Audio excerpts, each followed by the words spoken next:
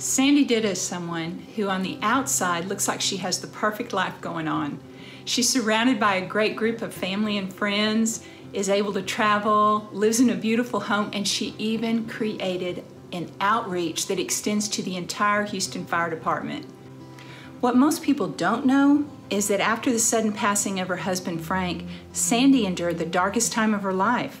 Her interview is a message of endurance, courage, faith, and hope, but none of these came easily. Sandy paid a high and incredibly painful price to survive her grief.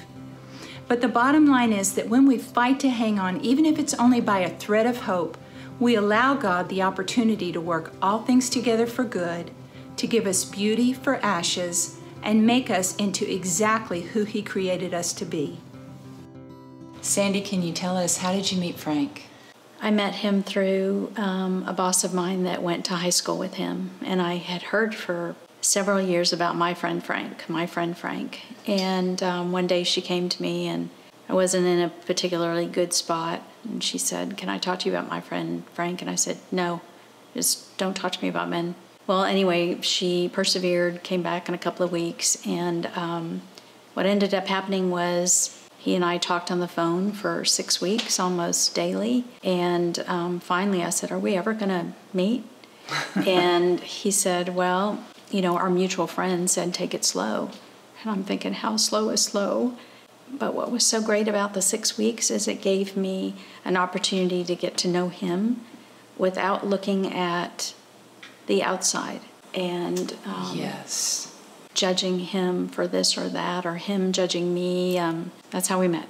Okay, so how long after you met him before you realized he was the one? Probably talking on the phone. I had never laid eyes on him, but I knew he was special.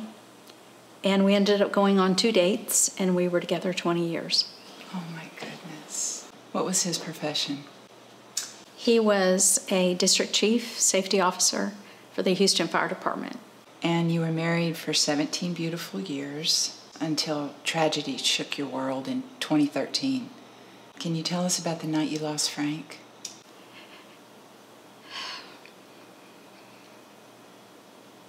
He kissed me goodnight. I was in the living room, and that was just our normal thing. And he went on to bed. And I just remember being woken up by him about 1-something in the morning, and he just said, "We gotta go." And I heard him come into the living room, and he would take his blood pressure, you know, over at the bar. And I heard that happening, and I'm still, you know, coming out of a deep sleep. He came back in, I jumped out of bed, went in the closet just to pull on whatever clothes were in there. And when I came back out, he was taking his last breaths. You know, when we deal with the death of a loved one, we often have this huge influx of people coming in to help us. They basically drop everything and come to our side and support us and love us, and they're there with us physically. But eventually, everybody goes back to their lives, and we kind of find ourselves looking at our life with this gaping hole in it from the loss of our loved ones. How did you feel a few weeks after Frank passed? I could not articulate my level of pain. And I'm a writer. Mm-hmm. I write poetry. And I could not describe it. Did you ever consider taking your life, Sandy? Yes. Did you have a plan?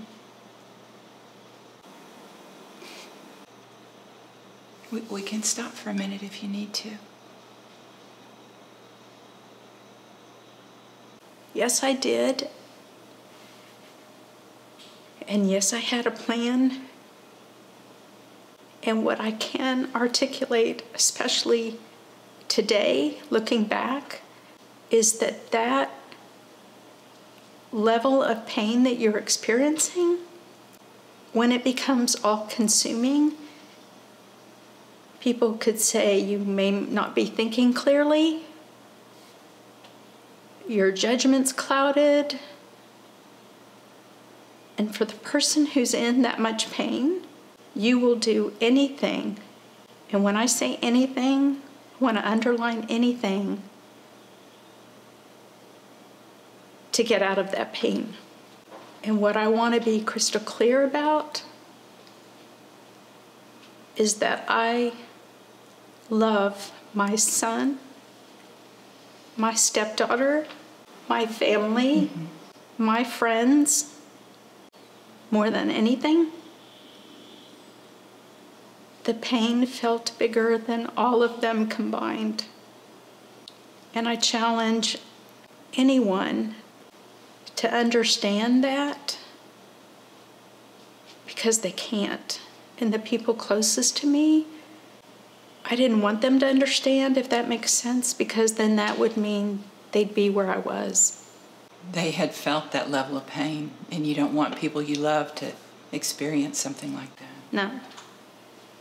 When I've looked at suicide before, I've thought of it as something that's a very selfish act, because that person is only considering themselves. But I don't think that that's the truth, and I don't think that's what you're saying. There's a lot more to that. You're not thinking about yourself. You're just trying to get away from the pain. Is that what you would say? Yes.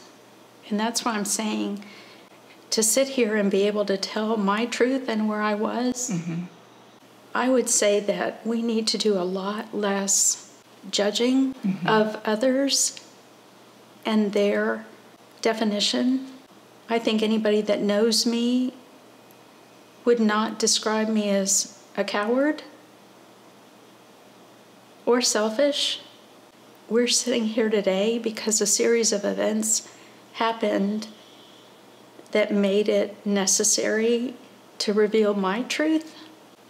And I am taking the risk of being judged, because maybe somebody else, would say, how could she do that? Or how could she even think that? Or what about our kids? Or what about our family? And I just want to suggest to people to be empathetic, be kind, hear what I'm saying about pain. And the reason why people don't talk about their pain is because they don't feel safe enough to.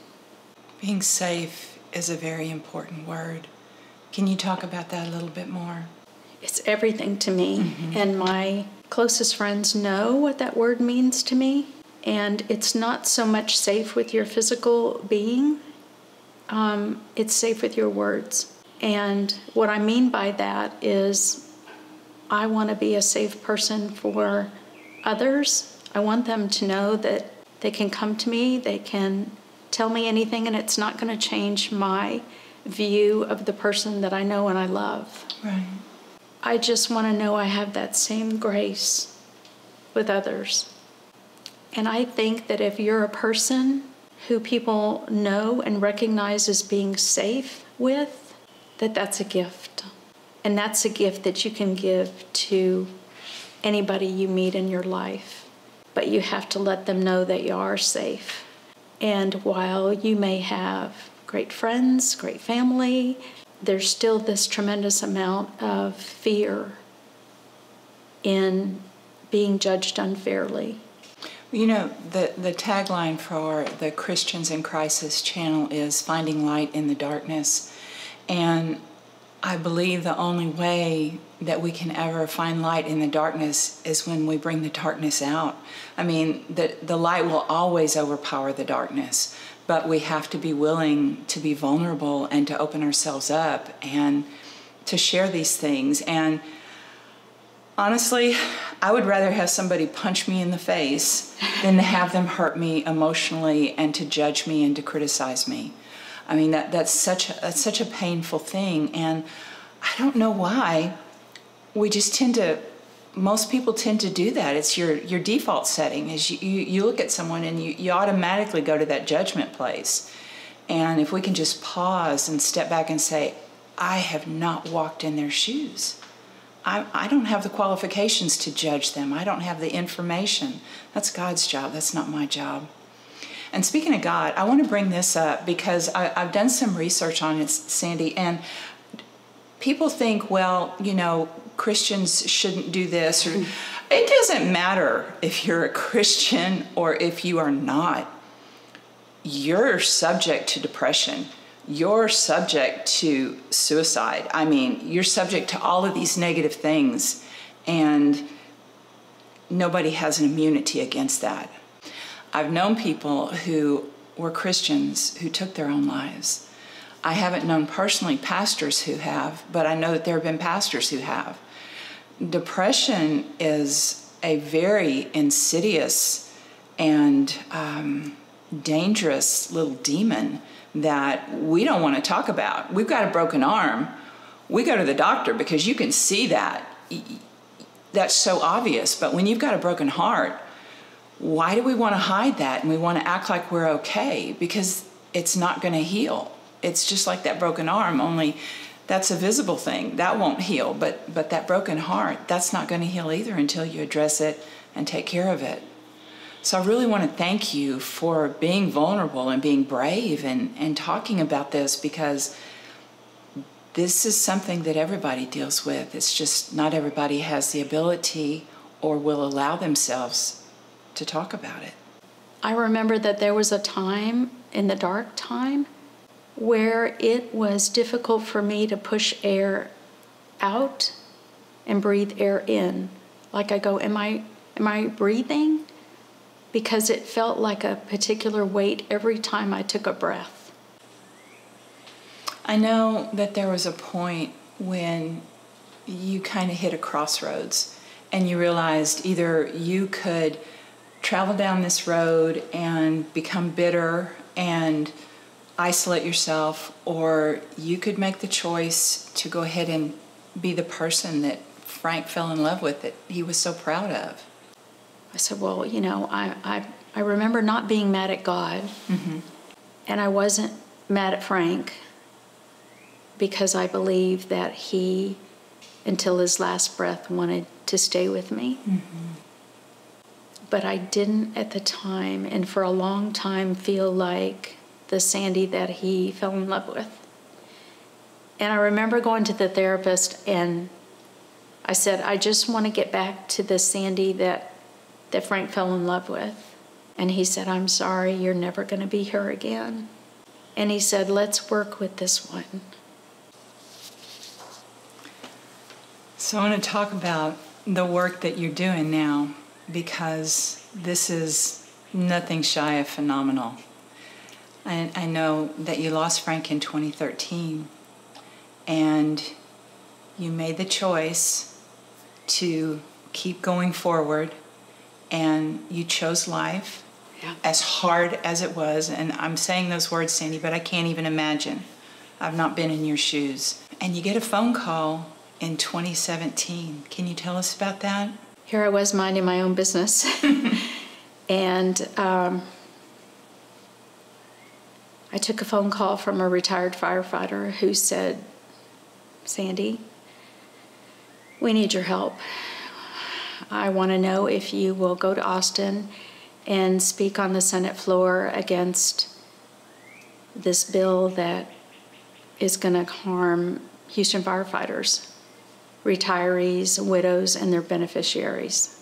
And I talked to him for a few minutes. I don't know this gentleman, and I hung up the phone. I said, I'll get back to you. And my first thought was, I can't do that. My career was in sales. I don't do politics. I don't know about the Senate floor. And he persisted a little and reached back out to me again. And then I just remember thinking, you know what? I think this might be a loving gesture to Frank's memory, to fight for the benefits that he worked so hard for. I'm in. So this was Senate Bill 2190, and it did pass in 2017. Can you tell us how it's affected the firefighters, the ones that are active and the retirees? I have seen in the last few years, since 2017, the magnitude of harm that bill has done to Houston firefighters, both actives and retirees. And part of that harm is that many have lost hope. Hope in politicians to do the right thing. Hope in politicians to look at the whole story. And I have just been someone who's been able to capture and see for myself the devastation that this one bill has done. I can give you the numbers and tell you last year the Houston Fire Department lost over 500 firefighters. They quit, they took early retirement, or they went elsewhere where they would be paid fairly.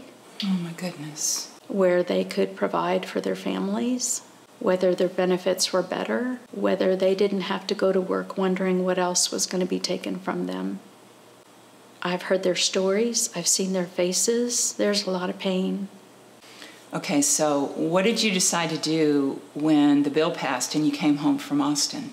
I recognized that there were a lot of depressed firefighters, and they were hurting. And I said, what can I do? And I said, well, I love to bake, so I'm just going to make cookies, and then I'll take them to all the stations. How many stations is that? 97, okay. I think, at the time. Okay. And so we started the summer of 2017. You started taking cookies to 97 firehouses. With a handwritten thank you card. Okay. And I know your sole motivation was to encourage these people. Tell us about what happened that first year. I was in sales, and Frank did his job, and he didn't bring his job home. So I didn't need to go to fire stations. And so here I am, I'm about to embark on this, what would become the beginning of a journey, and just walk into a firehouse and hand them some cookies and a thank you card and shake their hands and tell them thank you for what you do. Year one, I start hearing stories about how my husband impacted others. And so year two, we start out, and I said, well, I'm still going to encourage them. I'm an encourager. I'm always going to do that.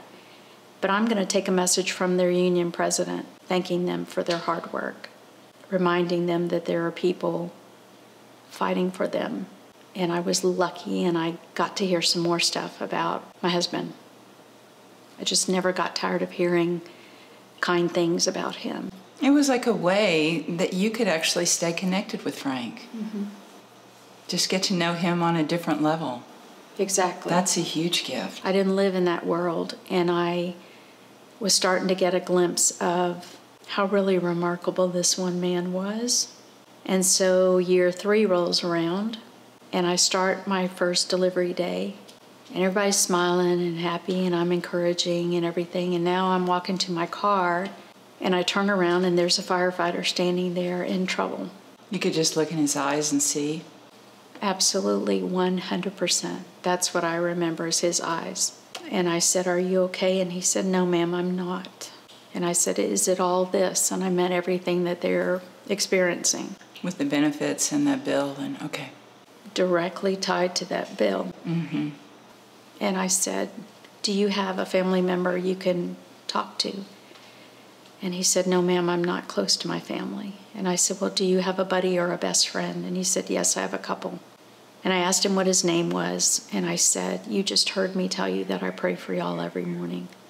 And he said, yes. And I said, so I'm going to continue to do that, but you need to promise me that you're going to talk to your buddy about what you're going through. And he said, yes, I will. And I remember pointing my finger at him, and I said, now you promised. And he said, yes. And so I walked away. I got in the car. I told my sister, write this name down next to this station. Mm-hmm. But I could not get this young firefighter out of my head. So I made a call to a district chief who was a friend of mine, and I relayed the story, and all I remember is him saying, I'm on it.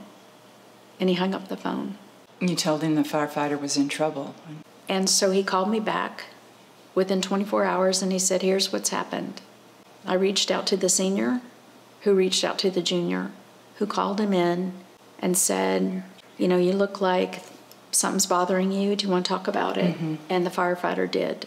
And what I love about that captain is that he said, no matter if we're on shift or not, I'm here for you 24/7.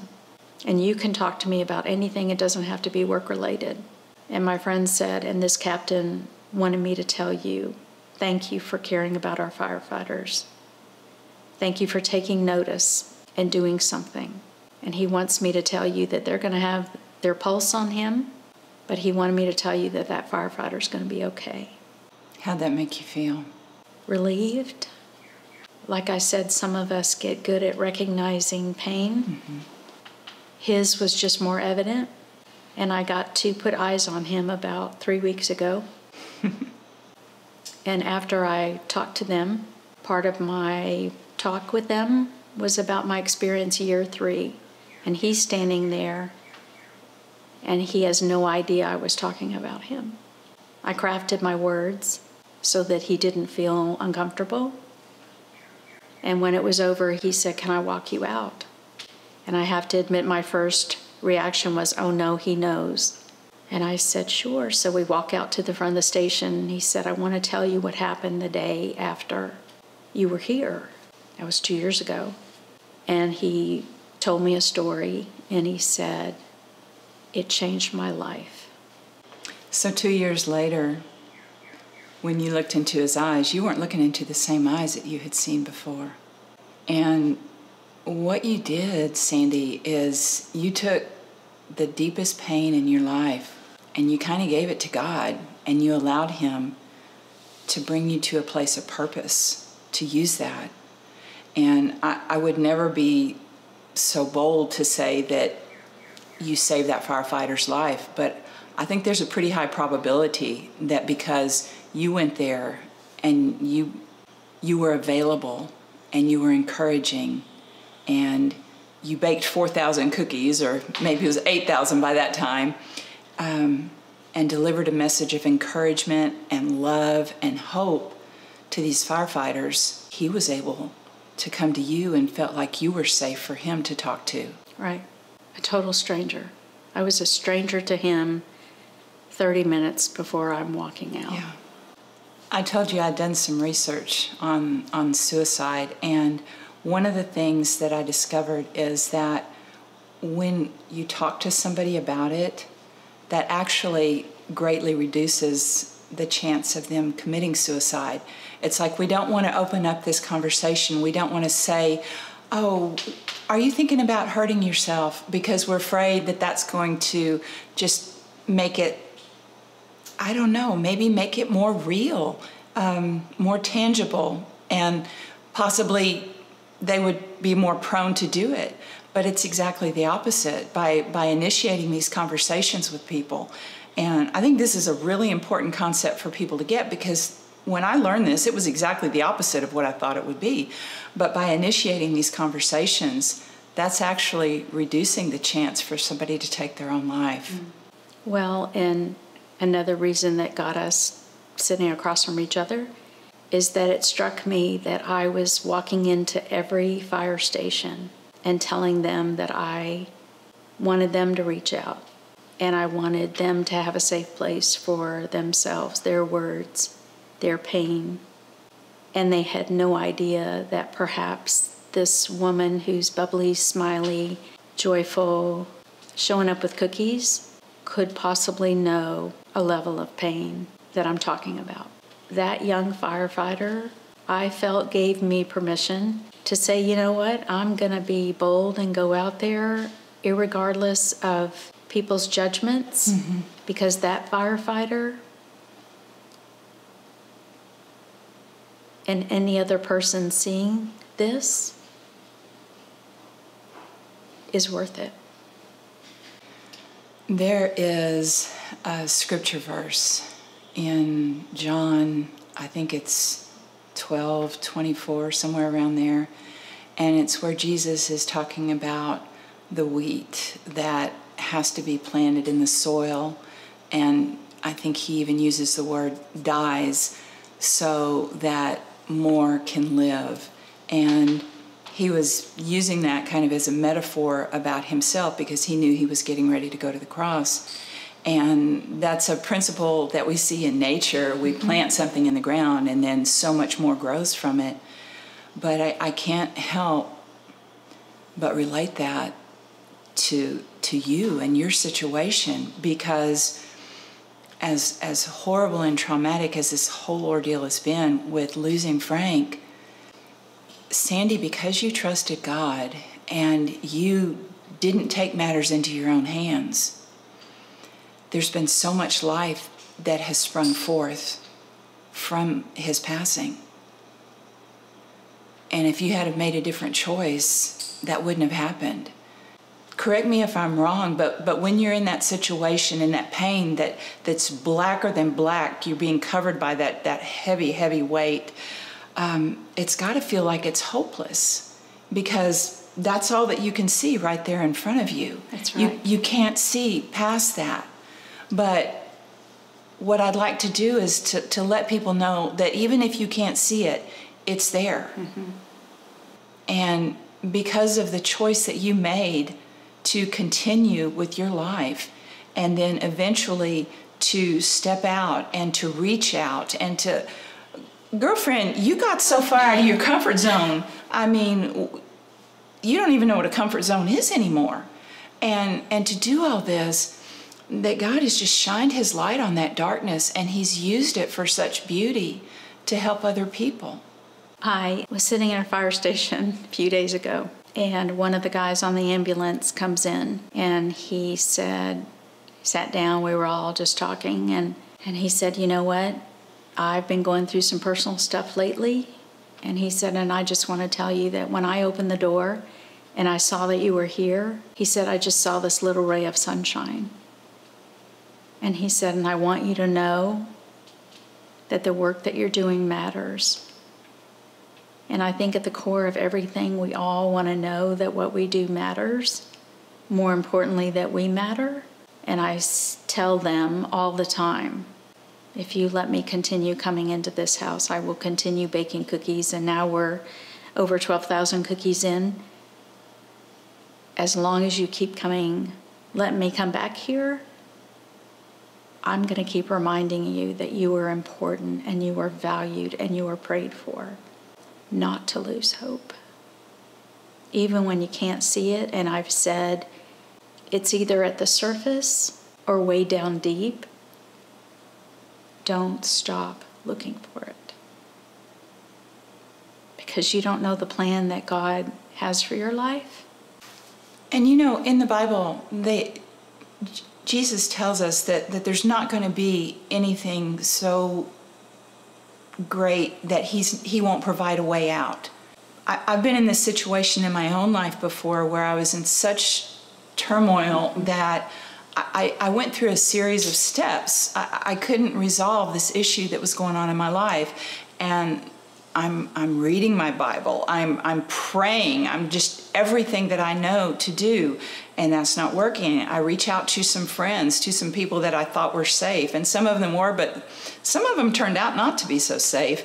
And, you know, seeking accountability in this issue wasn't getting any resolution. I went to the church. I went to counseling in the church.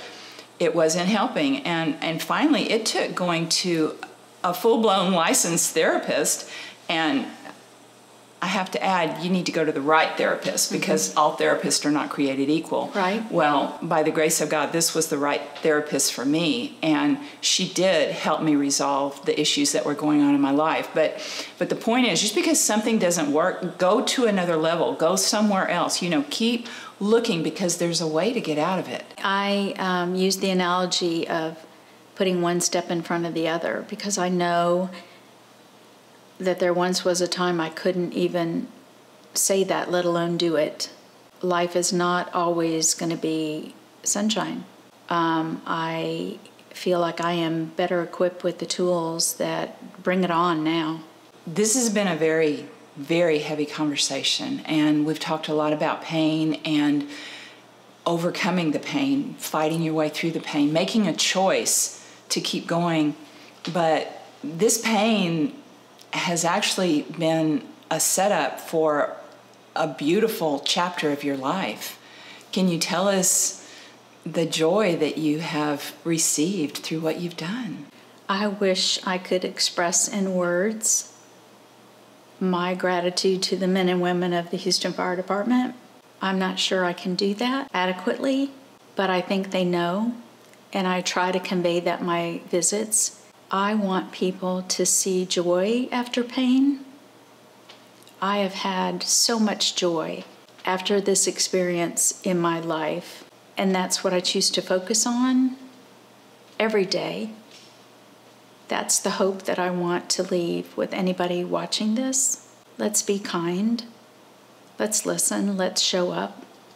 Let's hug somebody. Let's give them the freedom that they need at a time when they may need it most, because you never know what somebody's going through. You hear that all the time. You just don't know. That's right.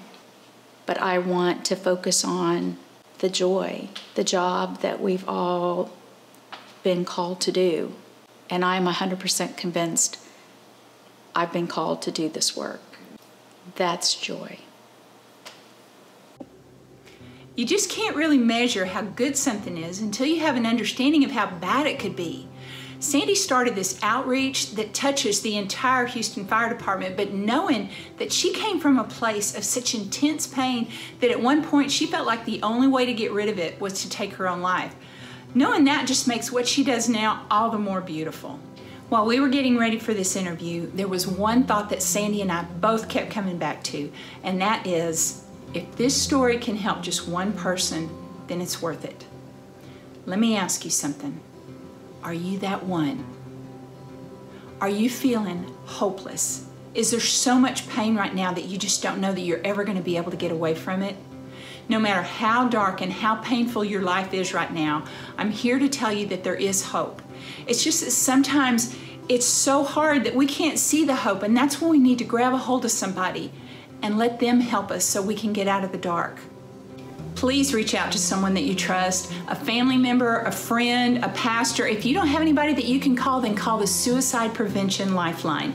Their number is 800-273-8255. The voice telling you to take your own life, that's not a voice from God. That's from the thief who comes only to steal, to kill, and destroy. But God has a purpose for your life, and He has a plan for you.